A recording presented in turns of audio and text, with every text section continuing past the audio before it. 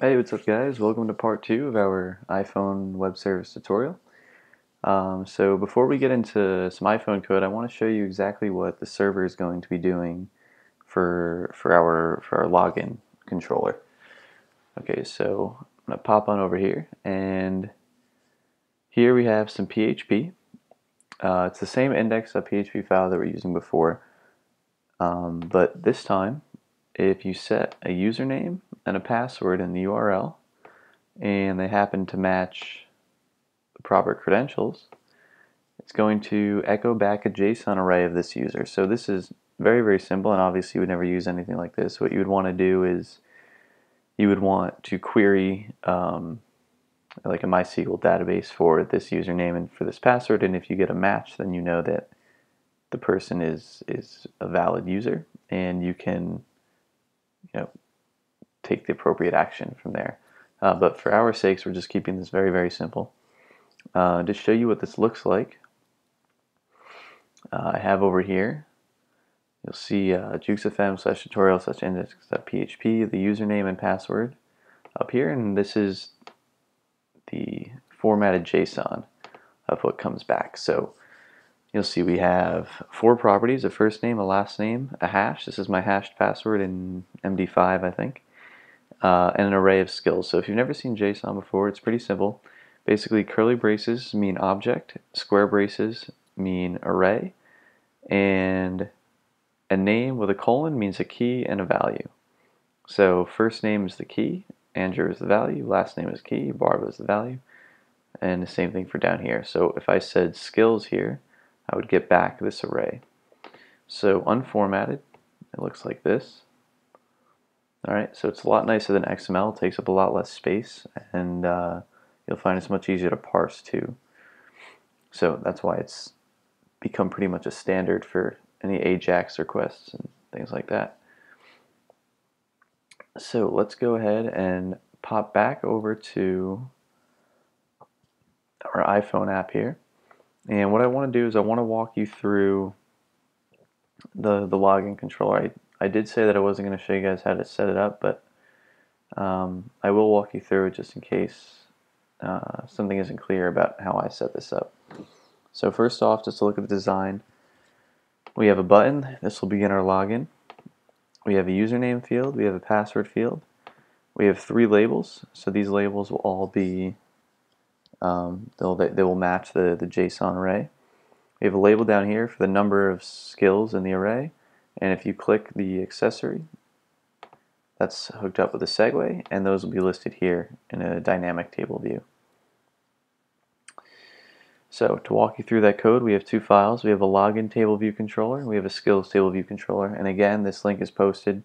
You can download this. You don't have to try and recreate this on your own. But let me go ahead and walk you through the implementation file. So our data model is we have a user. Okay, that's what we'll be fetching. We have some outlets, username, password, a loader, things like that. More outlets, labels, and here we go. Again, this is our main method. This is what we need to complete. This will actually do the logging in. But what's going to happen is when you actually click the login button, it's going to begin login. It's going to call this method up here that we still have to implement. Okay. And if this is successful, hopefully we can set the user. And when we set our user, we're going to update our UI. So when we update our UI, we're going to go ahead and grab these properties out from the returned user.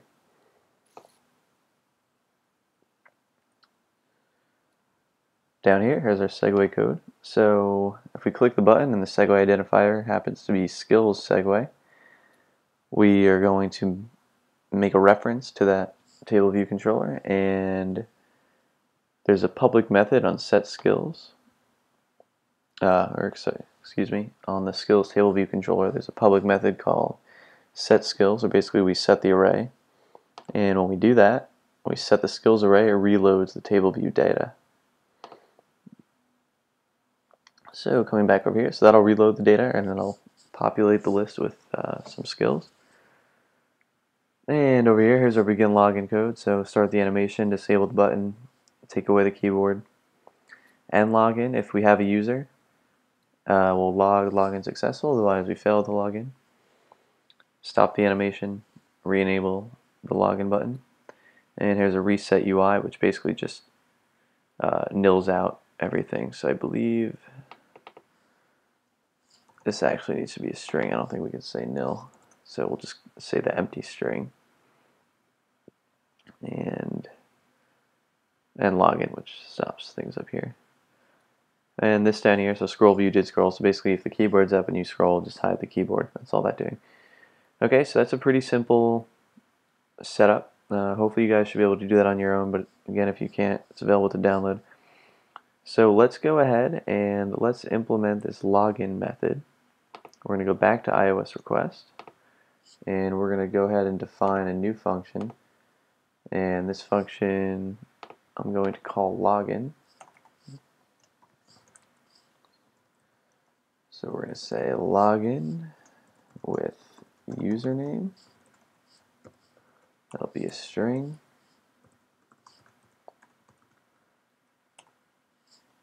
With username and password. That'll also be a string.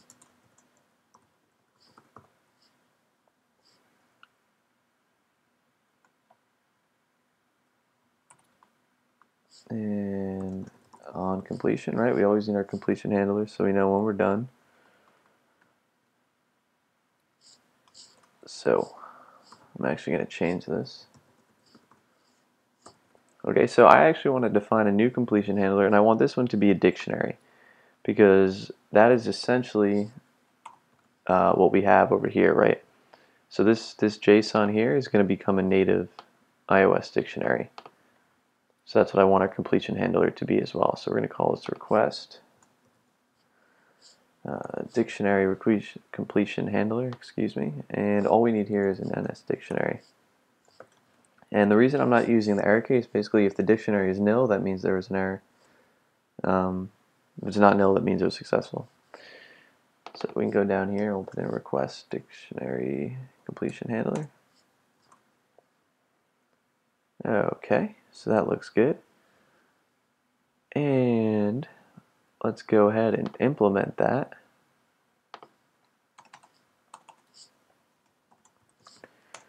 So let's do login. We'll clean up the spacing here. Okay, so now this is where the fun begins. So first off, we need to make sure that we escape the username and password. And to do that, we're actually going to put a category on NSString called URL encode.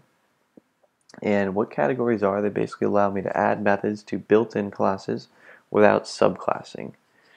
So I'm going to go ahead and make a new file, and this will be an Objective-C category.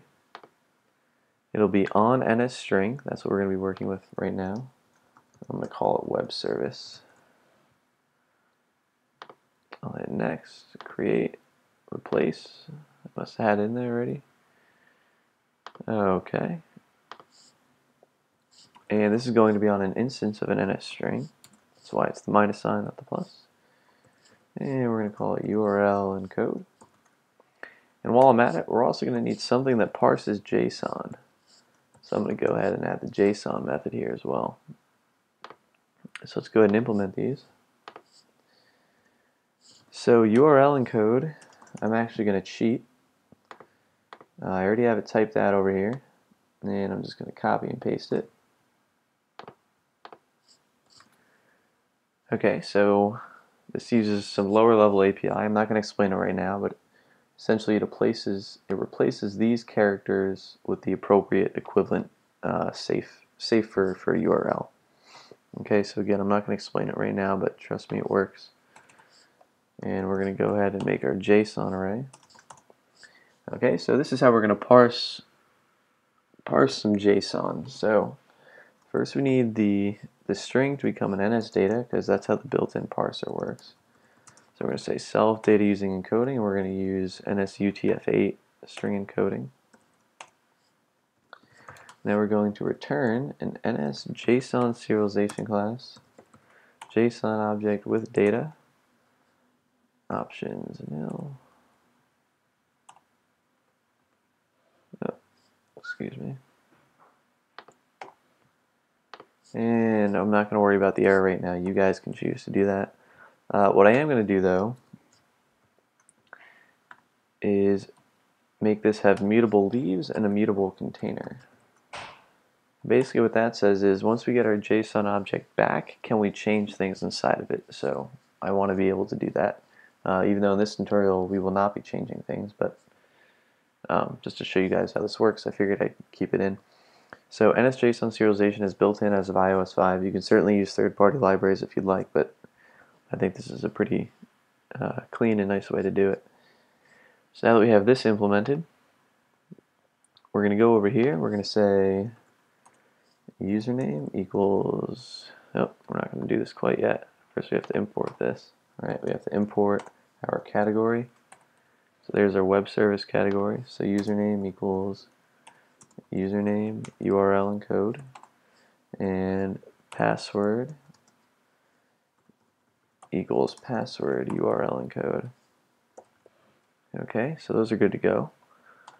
Now let's build an NS string base path. So basically, where do you want this API call to go? So for us, we're going to http://jukes.fm/tutorial/index.php. Okay, now let's build the full path. So the full path equals NS string. Oh, actually we can do base path string by appending format. Basically it's going to allow us to just append some things to the current string. So username, password, and we're going to append username equals %@ and password equals %@. So that'll give us our full URL. If you remember that this matches exactly what I typed in before to get that JSON. Right, so now from here, it's quite simple. We're actually going to use the method that we defined right above. We're going to say iOS request to path, full path, and on completion, we're going to get an NS string result, which in our case will hopefully be a JSON array. Okay. Now let's go ahead and so first thing we want to do, we want to see if there's an error or if the result is equal to the empty string. We know that login failed, right? So here login failed. Alright, now what we're going to do is we're going to call our completion handler, but we're going to call it with nil.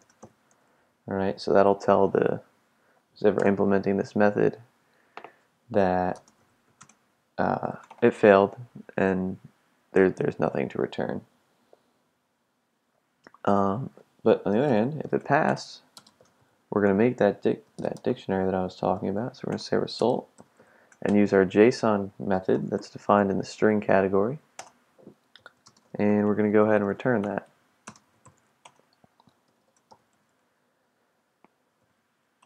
Alright, so if you remember, this is the dictionary completion handler. So that's why here, when I call complete, I'm passing in a dictionary. Whereas up here, this is a request completion handler, which takes in a string and an error. So hopefully you guys understand the difference between those. Alright, so this is actually good to go. So we're going to go back to our login view controller. And what we're going to do is we're going to call it right here. So we are going to say iOS request, which I did not import, excuse me. Don't forget to import. So iOS request, login with username, password on completion, NS dictionary user. Okay, so that looks okay to me. But as you should know, we're missing one thing, right? Grand Central Dispatch here, we have to update the UI, so we have to make sure that we do that on the main thread. And what we're going to do, we're going to set our user. So set user to the returned user. And we can go ahead and say we are done logging in. Okay, so when we call set user here, what that's doing is that's setting this user up here. Okay, technically I could say self.user equals user, but I'm using the actual method here. And the reason I'm doing that, just to show you that this is clear, that when we actually set the user, it automatically updates the UI right here. So that's what's happening there. So let's go ahead and let's run this.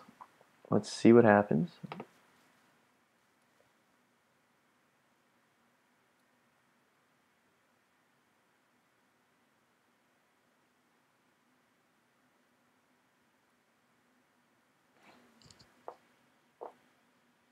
Okay, so let's go to login. Okay, so you'll see it failed to log in. Now let's type in proper credentials. So iOS tutorial. Oh, I might have spelled that wrong actually.